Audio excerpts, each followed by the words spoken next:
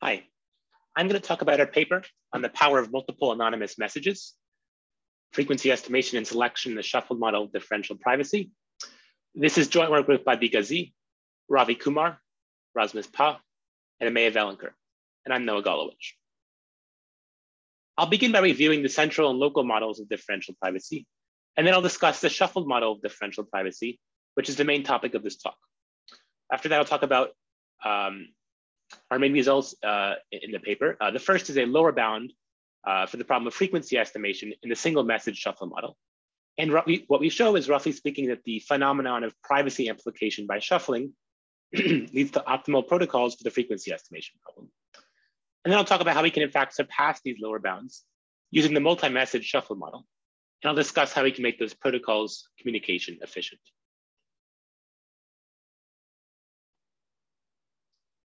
So we're going to assume that there's a universe U, which is simply a finite set, and there's n users, each of which provides an element of U as its data point.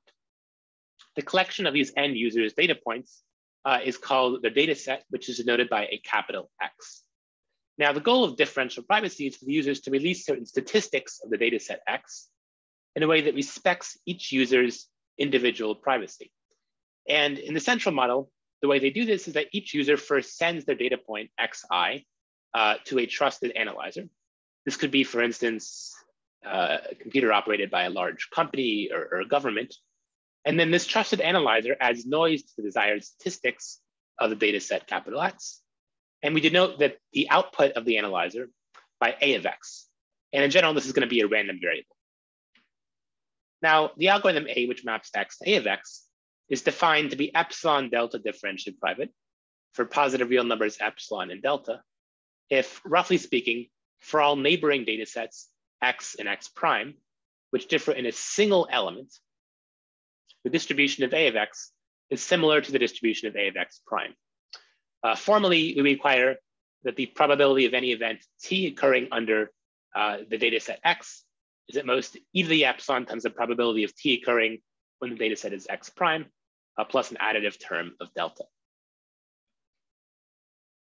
Now, one issue with the central model of differential privacy is that a trusted analyzer may not be available in many applications, and this motivates the local model of differential privacy.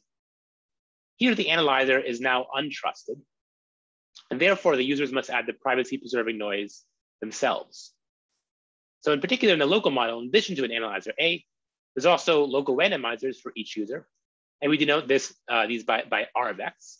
Given an input X, the user first local randomizes on its own end, and it sends the output of the local randomizer, R of X, to the untrusted analyzer. And that then performs an analysis on the R of X1 through R of Xn. And the output is denoted by A of R of X1 through R of Xn. Now, the algorithm induced by the local randomizer R is defined to be epsilon delta differentially private in the local model if the function that takes X to R of X is itself epsilon delta differentially private. And by this, we mean that your epsilon delta differentially private as a function on data sets of a single element, namely the single element X. And in particular, this requires a distribution of R of X to be similar to the distribution of R of X prime for all X and X prime in the universe. This is a pretty strong condition that necessitates adding a lot of noise. And even for simple problems, such as the problem of aggregation, the error, the additive error in the local model of differential privacy has to be on the order of the square root of the number of users. And this is often pretty undesirable in practice.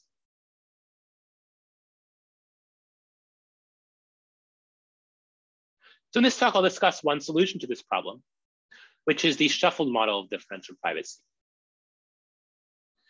So here we assume that there's a trusted shuffler, noted by S, in between the n users and the untrusted analyzer. Now, given the user's inputs R of X1 through R of Xn, the trusted shuffler randomly permutes those randomized, the outputs to the local randomizers, and then sends their permuted messages to the untrusted analyzer, which then outputs A of the shuffled messages.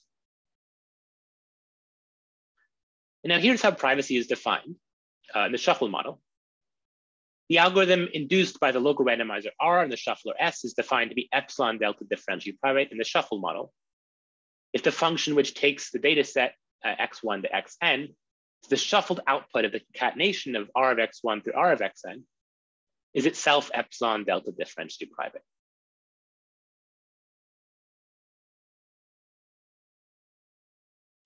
Now, one important distinction I'll make in the shuffle model is the difference between the single message versus the multi-message shuffle model. In general, R of x, I, for any user I, may output m distinct messages, in which case the shuffler S applies random permutation to m times n different messages. Now, in the special case where m equals 1, we're going to call that the single message shuffle model. And here the shuffler only permutes n messages. In the general case where m is larger than 1, we will call that the multi-message shuffle model. Now, one reason to care about the single message shuffle model in particular is a phenomenon that was discovered in some recent papers called privacy amplification by shuffling. And what these recent papers showed is the following. Suppose we have a local randomizer R, which is epsilon L 0 differentially private in the local model for some epsilon L larger than 0. Then when we shuffle these messages, the resulting single message shuffle model, so we're shuffling one message for each user, which is simply the output of R of x, that resulting shuffle model protocol, SR, is epsilon S delta differentially private in the single message shuffle model for some privacy parameter epsilon S, which is a lot less than epsilon L, and for some delta which is not too large. Now, these results are neat because they allow us to essentially design single message shuffle model protocols in a black box manner by first taking a locally differentially private protocol with a bad privacy parameter and then amplifying it using privacy amplification by shuffling. And one application of this general principle is for frequency estimation protocols. So here the universe is the set of integers from 1 to b for some positive integer b. And the goal is to compute the frequency of each element j between 1 and b. In particular, you want the number of users I who hold element j, in other words, such that xi is equal to j. And we measure the error for frequency estimation by additive error. So it's the maximum over all j, the true frequency of j minus the estimated frequency of j. And we take the absolute value of that. And so this is some integer between 1 and 0 and n. Now, using amplification by shuffling, it's possible to show the following upper bound on the error of frequency estimation in the single message shuffle model. You can show that you can perform frequency estimation on a domain of size b with error which is roughly equal to the minimum of n to the 1/4 and b to the 1/2 up to polylogarithmic factors in n and b. Now, to get the upper bound of n to the 1/4, you simply shuffle the output of the local randomizer given by the rapport protocol by Erlang-Sundal. And to get the upper bound of b to the 1/2, you shuffle the output of the local randomizer given by Warner's randomized response. And our first main theorem is to show that this is actually optimal in the single message shuffle model up to polylogarithmic factors. So in particular, what we show is that for any differentially private single message shuffle model protocol for frequency estimation, the additive error must be roughly at least the minimum of n to the 1/4 and b to the 1/2.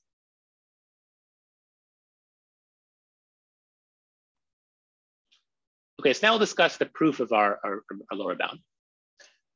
The first idea of the proof is to use a reduction that was discovered by Ch et al.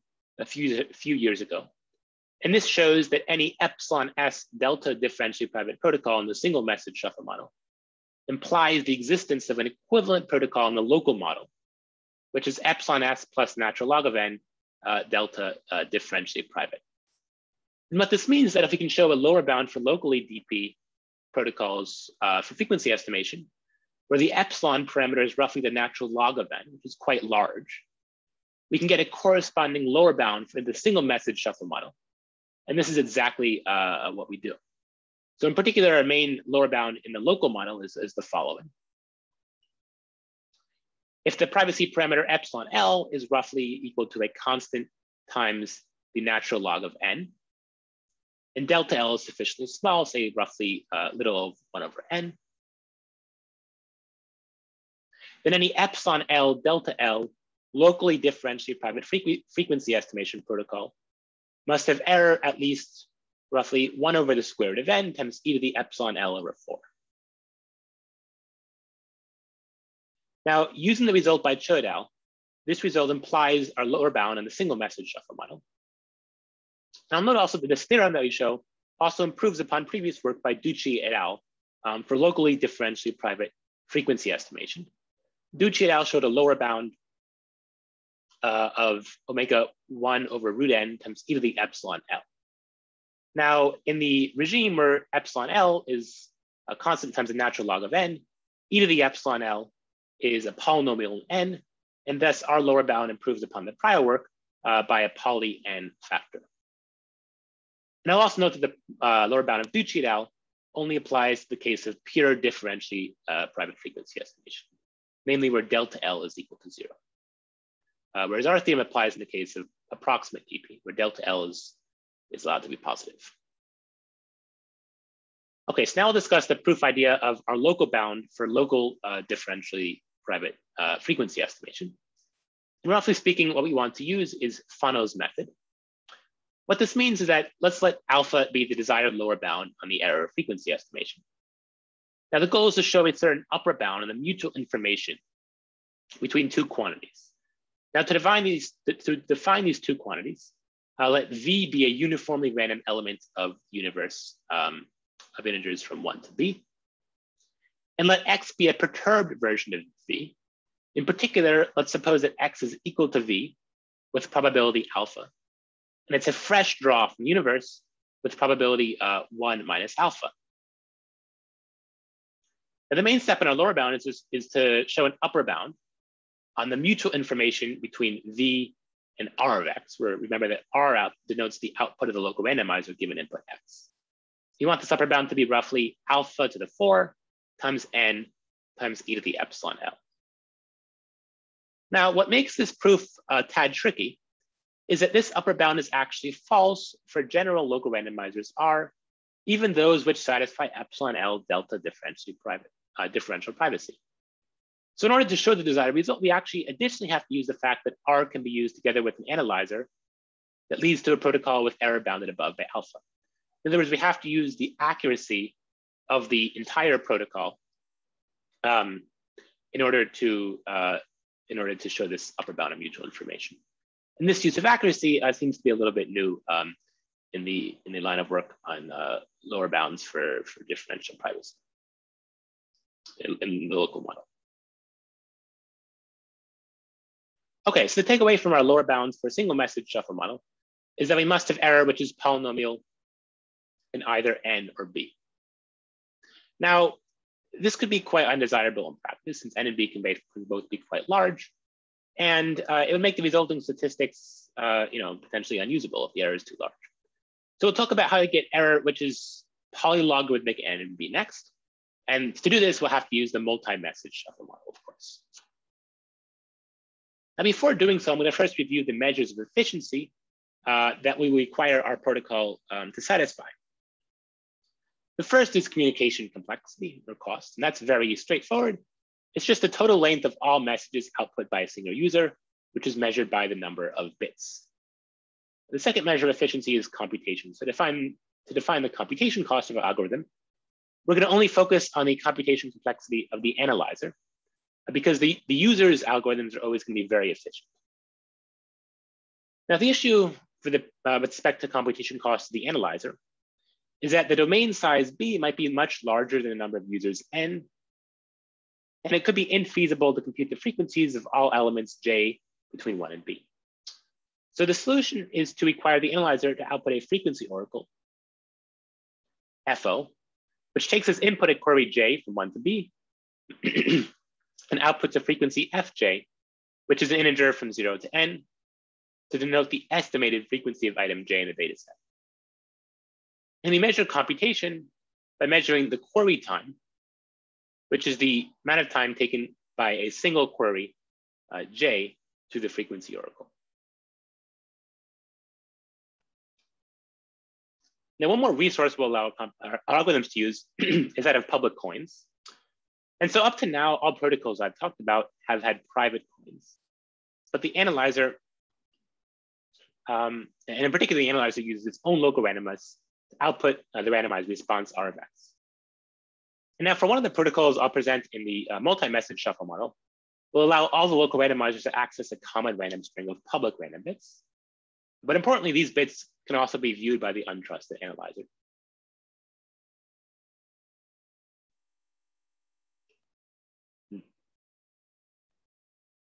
Okay, so here's our main theorem for frequency estimation in the multi-message shuffle model.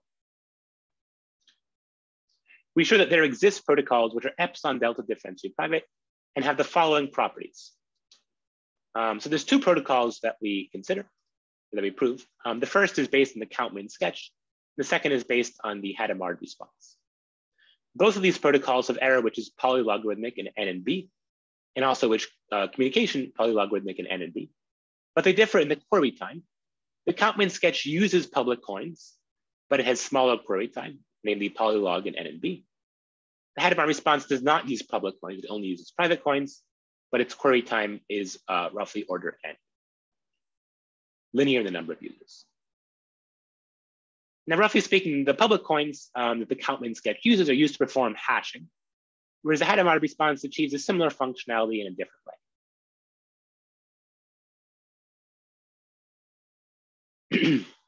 Now here,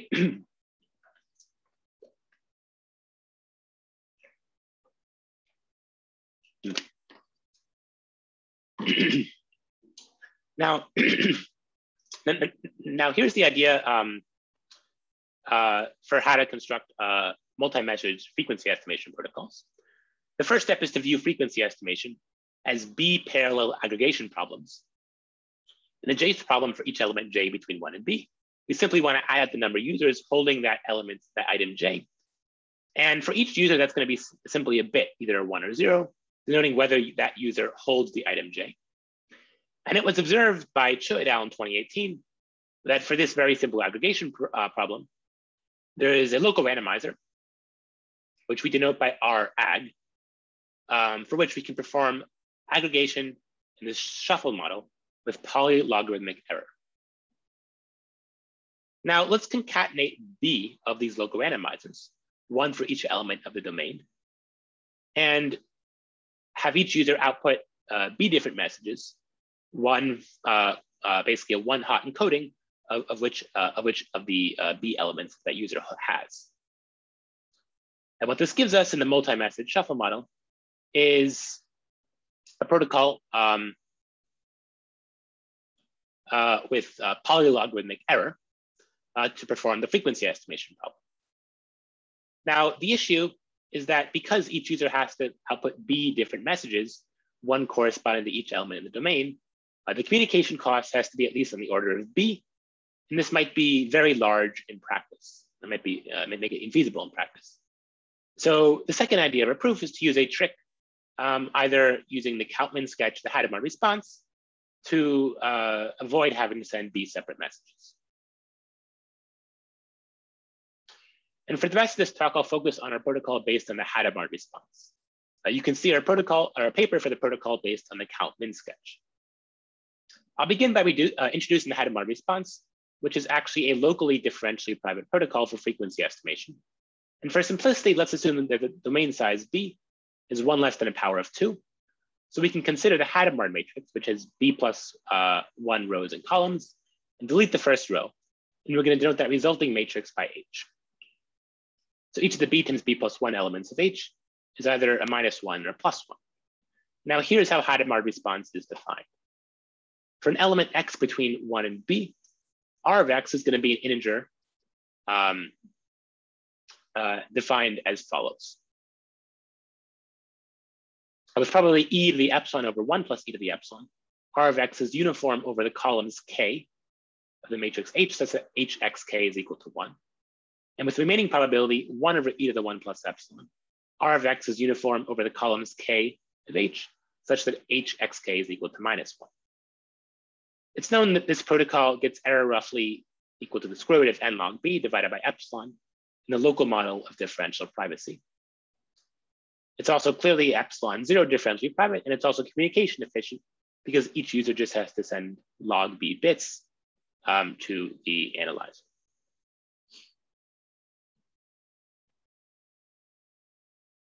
Now, here's how we can extend this protocol to the signal message shuffle model in a way that allows it to remain communication efficient. Given an input X in the domain, the local randomizer is going to output several messages. One of these messages, which we denote in green here, is essentially a signal message. And this gives information about what X is. We denote this message by M, and it's simply a concatenation of log n indices of the columns, the Hadamard matrix. We denote these by M1 through M log n, and each of these items is uniform over the columns of H, so that HXK is equal to 1. We call it those are the columns that were outputted with higher probability under Hadamard response. Additionally, we're going to output a bunch of noise messages noted in red here. And in particular, let rho equal to a parameter which is roughly log 1 over delta over epsilon squared. It denotes the number of noise messages. And we're going to have noise messages noted by M tilde 1 through M tilde rho. And each of them is simply drawn uniformly from each of the log n length tuples of integers from 1 to b plus 1. And each of those log n integers is drawn uniformly from 1 to b plus 1. Notice that each of these noise messages is completely independent of X, and they're added purely to preserve the differential privacy. The local randomizer R of X is the concatenation of these rho plus 1 messages. Now, roughly speaking, we have accuracy because we've concatenated enough indices of columns of H in that single signal message in order for the analyzer to determine estimates for frequencies for each of the elements in the domain. Now, privacy is a little bit trickier to show, but roughly speaking, it follows because the number of noise messages M tilde L that are consistent with any given row of our matrix is a binomial random variable, which is sufficiently smooth. And by consistent with the row X, what I mean is that those messages are messages the user could have outputted if their true data point was X.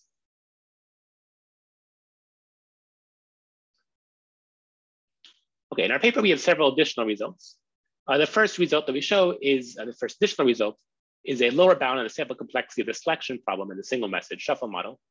We show a lower bound of omega d, where d is the number of elements in the selection problem. And this is tied up to a logarithmic factor because it's known that you can solve this problem with d log d samples, order d log d samples in the single message shuffle model. We also show a corollary of the Hadamard response-based protocol, which I talked about, which shows how to efficiently implement certain families of non-adaptive statistical query algorithms in the shuffle model. In particular, we show this for statistical query algorithms, which are sparse in the sense that for any element of the universe, there's a bounded number of statistical queries that evaluate to 1 on that element. Finally, there's many applications of our upper bounds for frequency estimation beyond what I've discussed here, such as for range queries and quantile estimation. And you can find our paper at this link. Okay, I'll finally discuss some open problems. One open problem is whether or not it's possible to decrease the roughly linear query time that's achieved by Hadamard response for private coin frequency estimation in the multi-message shuffle model. We can do this with public coins using Kaplan sketch. A second open problem is the problem of selection on D elements. There's a multi-message shuffle model protocol with sample complexity order root D, which beats the single message shuffle model lower bound of omega D, but it's unknown if we can do better. The central model is possible to get log D sample complexity. This seems to be a pretty challenging and very interesting open question. And that's it. Thank you for listening.